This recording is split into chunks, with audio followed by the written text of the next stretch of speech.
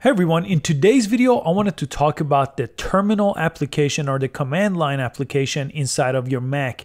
And this is a very useful and powerful way to basically type in some codes in this page to basically control your Mac on the back end. So things like the Finder, for example, are a nice visual way to get around your Mac, create folders. A lot of us know how to do things on here using Finder, using your visual representation on the Mac. But the terminal lets you go on the back end and change some things on your Mac that's not possible to do visually. But we're going to really simplify it and focus on some really useful things and just navigating the terminal. So let's go ahead and launch the terminal for the first time. So we start with a clean page, and then I'll show you some useful commands here that you could explore.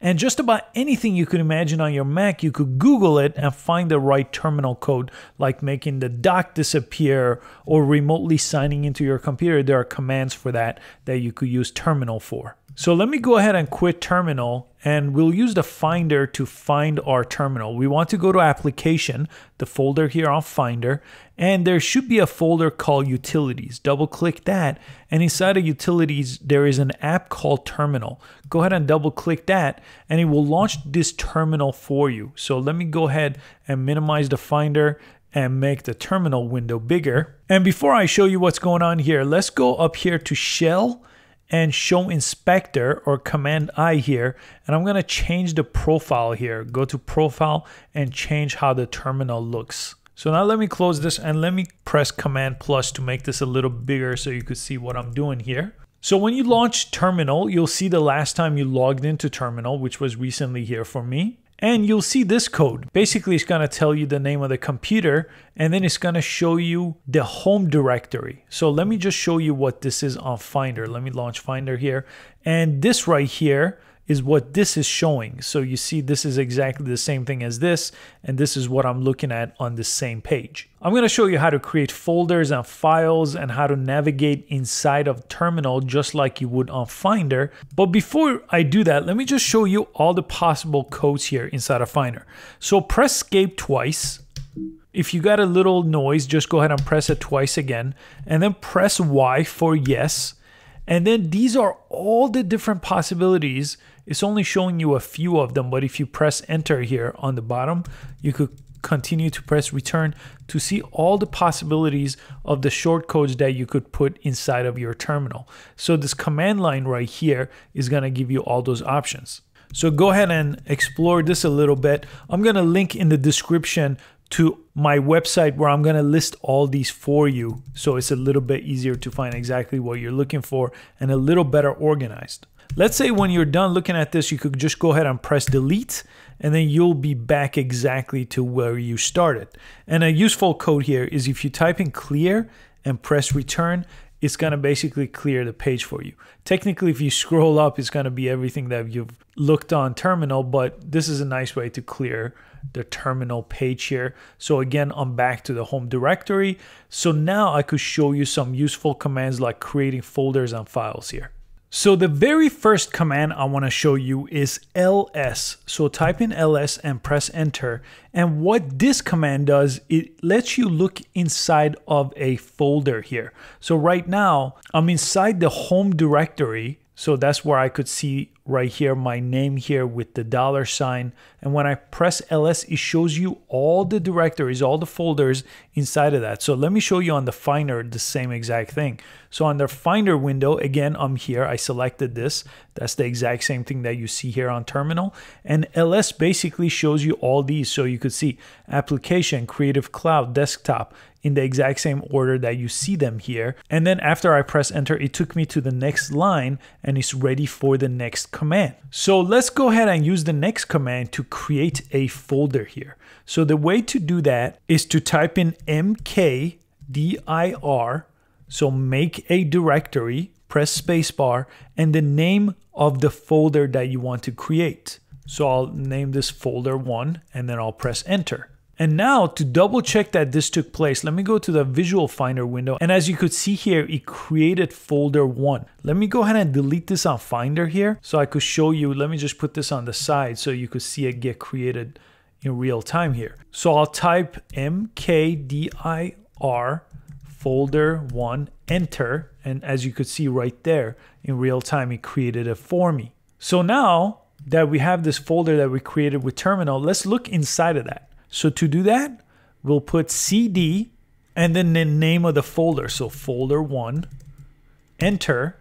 And now we're inside of the folder 1. So look at the file structure here. So here we were on the home page. Now we change it that we're inside of the folder 1 inside of the home page. Now that we're inside of that folder, let's create an actual file. Not a folder, but an actual file inside of that folder. So in order to create a file, there's a command called touch. Just spelled regular touch here. After touch, spacebar, and then type in the name of the file. So if you want to call this just test.html, for example, we could do that, press enter, and it's created that for us. Let's do a couple more here. Touch test.php, touch test.css, for example, enter. So now I created 3 different files. So now remember that ls, the one that lets us look inside of the directory or inside of a folder, let's go ahead and press ls, press enter. And as you could see, it's showing me the 3 different files inside of that folder. And here I could go ahead and go to my Finder, double click folder 1, and I should see 3 different files here created. So I just cleared the page one more time, so we start here from a blank slate, but I want to show you how to delete one of the files that we created. So again, I'm still inside of folder 1 inside of my home directory here, but I want to go ahead and delete this. So the command for that is rm and then the name of the file, so test.php. Now before I press enter, I gotta let you know there's no garbage can here. So inside a terminal, when you delete a file, it's gone. There's no way to get it back. So make sure you know what you're doing here before you do this inside a terminal. Let me press enter, and as you could see right here on Finder, that file just disappeared. So again, if I wanted to make it again, touch test.php, enter, and I could create it again. Obviously, it's easy to create here because it's just a blank document here, but if I deleted the real thing, it would have been a problem if I didn't mean to do it. So now let me type in ls to look inside, and then all those 3 are back. So again, if I put rm test.php, delete it, and then type in ls again to see the directory and the files inside of it, you could see the one disappeared. I'm just keeping the Finder window open here so you could see that visual representation of what's going on inside of the terminal. So I just typed in cd again. Cd usually just brings you back to the root directory here. So again, it's going to bring me back to this home folder where I have all these folders here, including folder 1 that I created. That's just by typing in cd anytime. And then if I type in ls, you could see all the folders inside of that root directory again. So next command we want to look at is pwd. Go ahead and press enter. And this one basically shows you what directory you're at. So if you get confused or you're not sure what directory you moved yourself to, and if this is not clear over here, you could do pwd to see the name of the directory you're in. This is basically the folder structure here if you're thinking of it in the Finder view. So let's say again cd, we want to dive into a different directory, and this time let's just go to desktop. So now I'm on my desktop. That's over here. So again, in Finder, let me just go to desktop so you can see what's going on over here. And again, let's say make a directory called test this time. This should create a folder called test on our desktop. And as you can see, it did exactly that. So next, let's say we wanted to delete a folder. So this folder test that I created here on my desktop, let's say we wanted to delete it. So rm was the way to delete, and test was the name of this folder here. So if I press enter, I'm going to get an error message basically saying that this is a directory. So the rm command is to delete individual files, not an entire folder or directory. So how do we delete that folder? Rm space, then the minus sign, then R again, space, and then the name of the folder. So this is the way you delete an entire folder. Now if I press delete, that folder test that was just right here just disappeared. Again, just like the files, if you delete a folder or a directory here, it will vanish. It won't be in the garbage can to recover. And now we could just type in clear to clear the window. And since I'm in the desktop, there is an easy way to get the root directory, and that's by pressing cd space ... and then press enter, and it'll bring you back to the root directory. This is a nice command. This ... is basically an invisible command here that usually brings you back to the root directory, and then I could see what's in the root directory with ls again. I'm just showing you some of these couple times to review some of the most important codes here.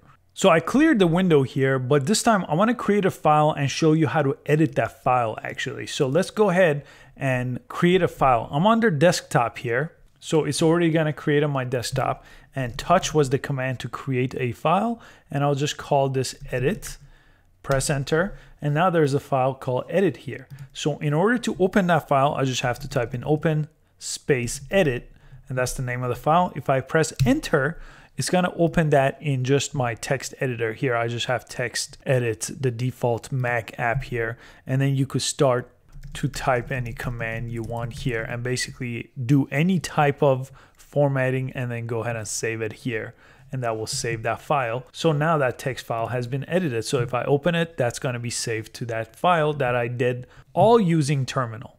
And I could actually edit it inside a terminal. So the code for that is nano, and then the name of the file. Again, I want to make sure I'm in the right directory, which is desktop. I am. I press enter here. And now I'm inside of that file, inside of terminal.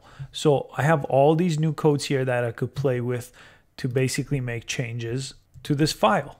This one's a little more advanced here. So if you really modify a text file here or any type of a code file, I prefer to use a text editor and not the terminal, but this is the way where you could jump into a file and actually edit it right inside a terminal. So I'm going to exit out of here, and I'll press no. And let's go ahead and exit desktop. CD, enter should get you back into the root directory here. And again, what I showed you in the very beginning was pressing escape twice and then pressing it again if it doesn't work, and then you should get this display. Press Y, and then you will see all the different commands, and there is more on the bottom. So if you press return here or enter, you'll see all the different commands, including some of the ones I showed you here, like ls, touch, and more. But there is a lot more commands here that you could actually explore on your own. And when you're done looking at these commands, go ahead and press delete, and then go ahead and clear this out. And again, for more advanced commands, you could go ahead and Google some of the things that you could do with your Mac. There are some powerful commands that are much longer than just navigating around the terminal, around the back end of your Mac. But this is a beginner's tutorial, so I just wanted to give you a brief description of what a terminal is. I think everyone that has a Mac should have a little bit of understanding, so it doesn't become this really scary place where you think you could break your computer. Although some advanced codes, I don't recommend you just typing in any code here. There are some things that could happen to your computer that are irreversible. But I hope you found this terminal video useful. Please give it a thumbs up and subscribe to this channel for daily tech videos, and I'll catch you on the next video. Thank you so much for watching this video.